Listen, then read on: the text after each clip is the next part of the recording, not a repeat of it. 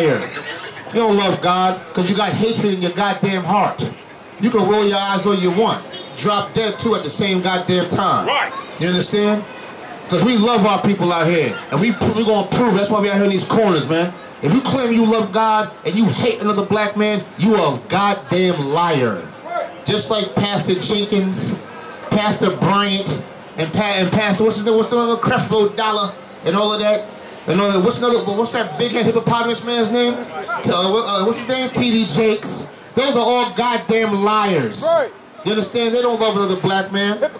You understand? And all you empresses and queens and all of that, you don't love God. Right. Whatever God you think you believe in, you don't love him either. Right. Because you hate black men. You want to be so masculine and strong like a black man. You hate black men. You understand? And God said you ain't nothing but a stinking, filthy, disgusting, conniving, slippery, sliding liar. That's what God said. Read else. For he that loveth not his brother, whom he had not, for he that loveth not his brother, whom he has seen, how can he love God, whom he had not seen? How can you hate the man that you see every day, but you claim you love God and you ain't never seen him in your goddamn life?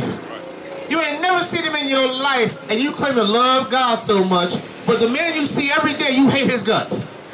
You a liar. You can't see a man, be around a man, he be your neighbor, he go through the struggle with you, get up in a broken household just like you, and you hate his guts and claim you love God. You gonna get him and say some hamdulillah and all that garbage. You a goddamn filthy, disgusting liar, man. You understand? This Bible right here teaches you not to be a liar, but to love your brother, man. Teaches you not to be a liar. You understand? But to love your brother. Last scripture, give me Psalms 31:1 real quick. Psalms 31:1. We're going to sum it up right here with this, black man. You understand? You got to learn to love your brother, man. You can't say you love God and you ain't never seen him. You've never seen God in your life and claim to be a godly man and God know your heart. What about that black man or black woman that grew up in the same broken household in the same disgusting, filthy slum as you? You don't think they know your heart? They would know your heart way more than God, wouldn't they? You understand? Because they came from the same disgusting, filthy, stinking gutter as you. But you claim you love God, you ain't never seen him, and you can look at a black man and hate his goddamn guts. You can look at another Puerto Rican man and hate his guts, who you see every goddamn day, and you claim to love God. You're a goddamn liar. According to the Most High God, peace, brother. You know what I'm saying? According to the Most High God, you're a filthy, disgusting liar. Read what you got. Psalms 31, verse 1. In thee, O Lord, do I put my trust. Let me never be ashamed. 133 and 1. 133 and 1. Don't worry about it. All the scriptures is right and on point. We're gonna stick to this right now. Black man, you better love another black man. You understand? You better learn to love another black, especially if you got a son. You got a son, you should know to love another black man. Because that's another black man, ain't it? Right. Ain't that another black man you raising? That's right. That's another black man you raising. How can you love him and hate another black man? Right. You understand? How can you do that? Black man, woman, and child, it's time for a new Harlem Renaissance. It's time for another one. It's time for us to love each other and start with the gentrification of Harlem. You understand? They coming in here taking over Harlem. They taking Harlem. Do you know the history of Harlem? Harlem is the black capital of America, man. Of the world. Jazz started here. Right. You understand?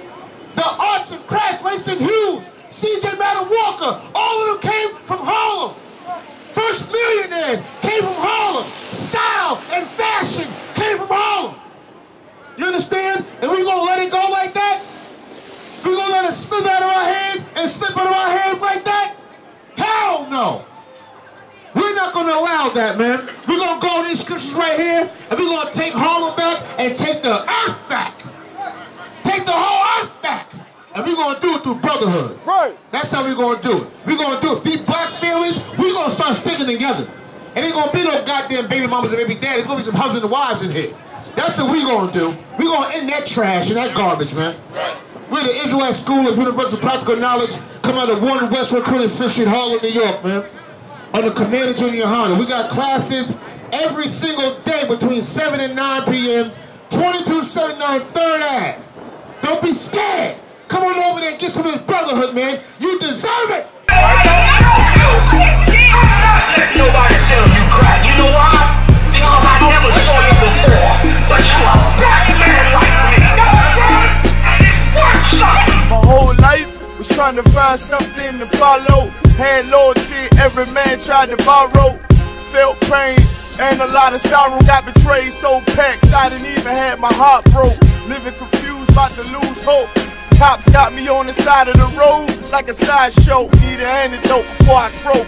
Now I'm setting fire to rhythm man blues, boy, this guitar smoke. Rebel with no cause, trying to find direction. The world got me vexed. Picked up a bad liquor habit that's hereditary from oppression. Felt like my life was on fire, trying to find an exit. Now look, 10 G's plus a good wreck. Sometimes a follower is a soldier, trying to find a good shepherd. Plus when you in hell, how do you excel? Wisdom the breath of life, I don't believe in fairy tale. Listen well to what I tell. No calling can cause pain, something that a rebel knows very well. Can't you tell I was sent from the Lord?